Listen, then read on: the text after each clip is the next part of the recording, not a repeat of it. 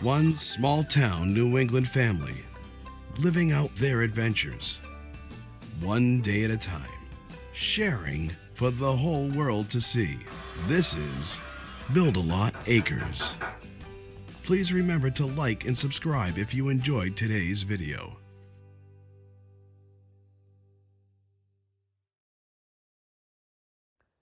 Welcome back, friends. In today's episode, we're going to be talking about the one tractor attachment everyone who owns a tractor needs to own.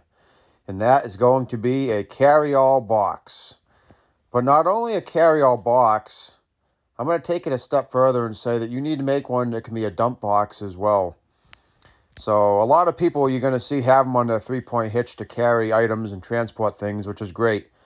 But having the ability to dump it on a set of forks gives you the ability to reach much higher to do higher chores, and also gives you ability to dump things out of it like brush, firewood, mulch, etc. Now I personally have two boxes that I use quite a bit. I have a 6 foot wide dumping box, and I also have an 8 foot wide, more of a transport box to stand on work platform that you see here. So I know some of you may be thinking, I can just stack firewood or whatever in my bucket and it's going to hold almost as much. While that may be true depending on your tractor model, the wood or whatever you stack is going to be much more likely to fall, and it's not going to be a flat surface that you can work out of like the other box is going to be. So let's take a look at some of my boxes in action. Here's my dumping box. This is back when it was 5 feet before I widened it. And as you can see here, I'm dumping out, there's quite a bit of firewood. This box holds about a third of a cord, or 42 square feet of firewood. You can see me splitting in the splitter here. It takes quite a while to fill this up. In comparison, my Coyote bucket, which is 6 feet wide, is about 13 cubic feet, which is about a half of a yard. I mean, this thing really holds a lot of wood. You can see there's a couple of broken spots there that I ended up fixing and when I widened it out.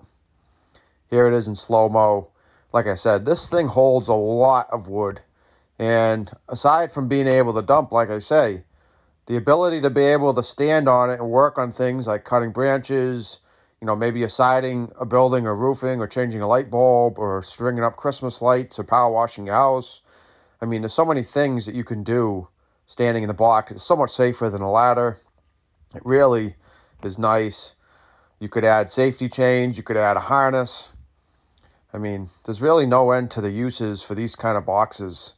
But like I said, I would definitely make one that you could put on your three-point hitch or forks, because a lot of people have forks for their tractors.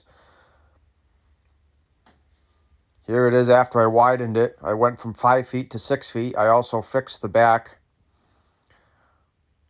But there is one important thing you need to keep in mind with these kind of dump boxes. You need a way to keep it from sliding off your forks, which we're going to see here in the next slide. I simply use eye hooks with a safety chain on each side. That prevents it from sliding off, keeps it safe.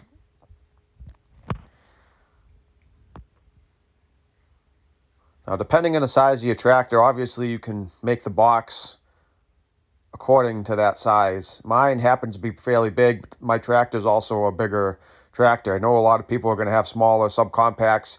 You can make the box any size you want. You can make it 4 feet wide, 5 feet wide, whatever size works for you. I would say if it's going to be mainly to have you work out of it, the size isn't really going to matter because you're not going to have it full of a lot of weight.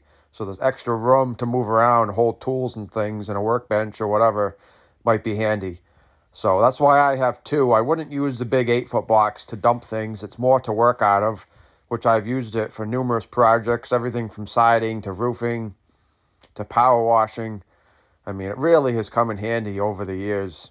But the smaller box here, I would say my number one use, obviously, as you can tell from the video, is probably transporting firewood. It holds about 3 times what my 6 foot wide bucket will hold.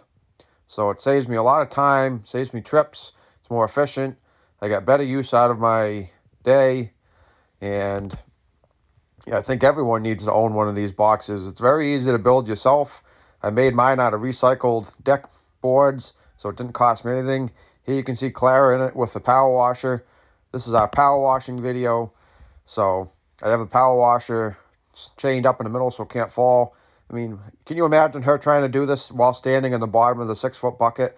It'd be hardly any room, be very unsafe, be much more likely to tip forward. This box is really safe. It's a comfortable work platform to do things off of. So if you don't already have a carry-all box, something like this, I would highly, highly recommend getting one or making one. Here you can see a bigger version. This is actually one that goes on an all-terrain forklift. This forklift lifts up over 30 feet in the air. Now, we had 4 of these all-terrain forklifts when we were in business, and I used to work out of these things like for days, like 8-hour days in a row, multiple days in a row. Here I am going up and cutting a branch so that we can pull this tree over safely. This box, I think, is 9 feet wide and 5 or 6 feet deep, so it's really big. You could fit a lot of tools and stuff in here. You could actually have a little workstation with sawhorses and, you know, if you were trimming out a house or doing some stuff like that. But like I said, we had 4 of these forklifts, and I think we had a box for every one of them. And it was probably one of the most used items that we had on the construction site. You save so much time over this versus setting up scaffolding or pump jacks. You know, it's much easier, it's safer. I feel more comfortable. So you can see here he's picking me up. So in this particular forklift, you actually have the main arms, and then you also have the carriage itself goes up, which you're going to see here starting now. So there's, you know, a lot of the newer forklifts also telescope forward and backwards, so you can also push closer to a house, which 2 of ours did do, but this particular model forklift does not do. And like I said earlier, here's the 4 of them we had. 2 of them telescope forward, and 2 of them did not. But I hope you guys enjoyed today's video on carry-all boxes and why you should own one. See you in the next one.